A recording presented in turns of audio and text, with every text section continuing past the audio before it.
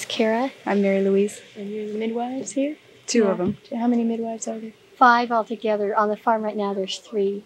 Uh-huh. May's on tour, and we have another midwife up in Wisconsin on the Wisconsin farm. Her twin sister. And the twin sisters. Yeah. Yeah. How many babies have you delivered? About 57. How did you get into midwifing? I was drafted. One night I just got told to go help at a birthday and went. And what about you? How many babies have you delivered? 18 I delivered. I got drafted on the caravan. I just got to help out because I was one of the only ladies that ever even seen a baby born. I'd only seen one born before. We just started out from scratch. So neither of you had had any other kind of training? For midwifing? Well, what are some things that you really need to know to be a midwife? Starting, and generals, not specifics right away. Well, I feel like the main thing is compassion, so you can know what somebody else is feeling and guide them through a heavy place, because it is a heavy place. And we have really good sound technical knowledge behind all that, but that spiritual place is really the one that gets our babies out healthy and grooving, and keeps our mothers grooving, and like that.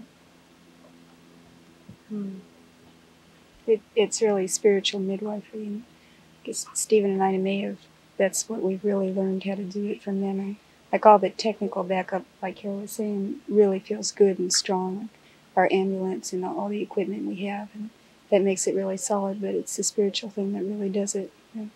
Because each birth is really a miracle. We see miracles happen all the time. Yeah. We really believe that each birth is the birth of the Christ child. Each one. Each baby is just so stoned. Yeah, it's far out. You never get used to it, Yeah. Each time. Yeah. It's just so heavy. It's so heavy. I know what you mean. Yeah. Let's see. Well, are there any, how does one develop this feeling? I mean, a lot of women have been brought up fearing birth, as the curse of Eve, and it's like a burden that we have to bear, and all we hear about is the pain. How do we? Farm, we're kind of deconditioned to that, because, like everybody on the farm will see a real pregnant lady, in this huge belly, and then a week later we'll see her walking around with her baby, and she's obviously grooving and looks very stoned, and obviously learned a lot through the whole thing, and it's not a scary process, I don't think anybody on the farm is, everybody's so close to it, and close to these babies, and it's all one family that, it feels like we don't have that on the farm so much. It's not a scary process. I feel like following Stephen's teachings really makes you just ready to go right in and handle that, because it's like, keep it together, don't complain, be really grateful, and all those things just help you go through a thing like that, and just enjoy it and be relaxed and grateful to be doing it, and really appreciate that you can bring that life force through, and like not thinking of yourself, being glad to give some of yourself for this child, and that attitude just makes it just the peak experience for every lady.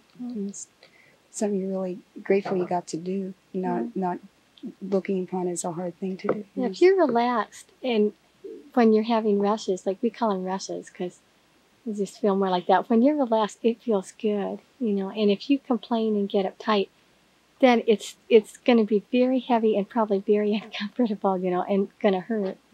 But, if you can, it's like ride, I always think of it as riding a wave. If you can just ride with it and stay on top of it, and just go with the universe, then it's just really a far out experience. And if you fight it, it's still going to come on, the universe is still coming on to you, but it's going to, it's going to feel really rocky and not feel so good. It's really a big, attitude is really a big part of it. Knowing how to trip, because it's just like a trip, it's a psychedelic. Getting it on with your husband really helps. Really helps you during having a baby.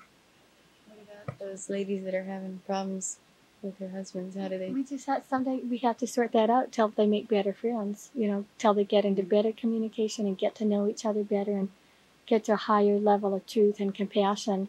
And whenever that happens, the baby just comes out. It's like magic.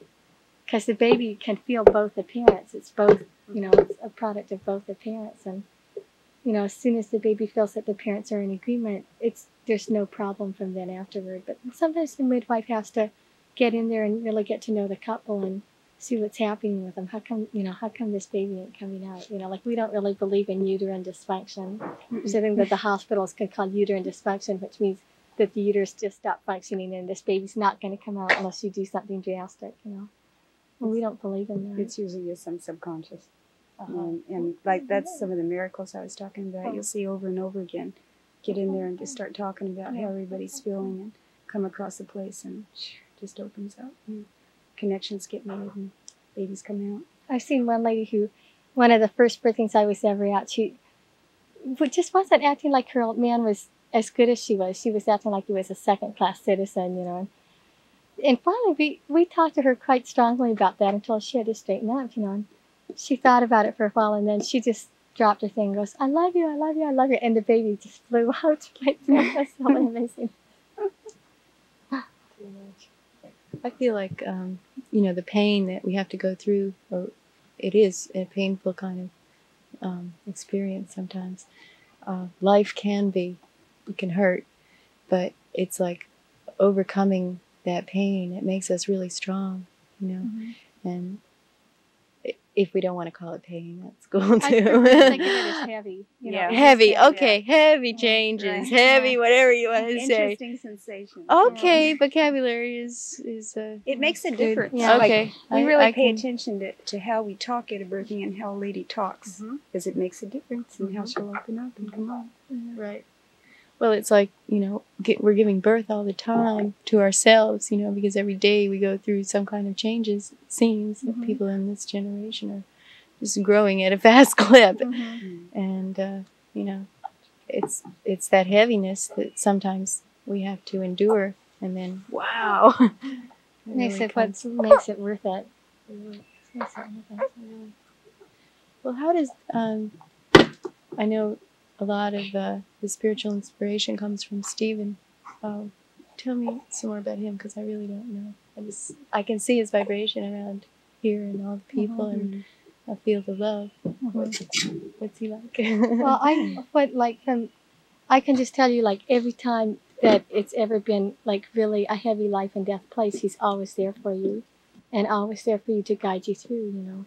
And that's, you know, at that really heavy place, that's when you really need someone to reach out to, and he's just always there, you know. Like when I had my first baby, Anne was born on the caravan, and none of us knew anything about anything. And she came out and she gave one cry and then just laid there and didn't breathe anymore.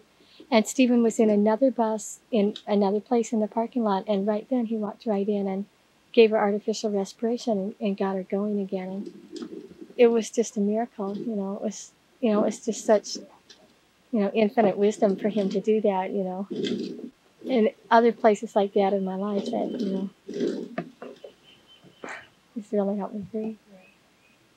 I noticed that people here seem to really be into the truth, you know, when they see something that's kind of out of sync or out of harmony. People that are out of harmony with themselves, they're not afraid to say it, you know. It's, is that part of what he's... That's really part of it. It's just like compassion and telling the truth and living your life really truthfully as you can, and just being really compassionate. But he's just a standard for that. Just always there, you know? And you can always go and check it out with him. And if he's not around, you can dream about him, and he'll tell you that. That happens to me a lot when he's away.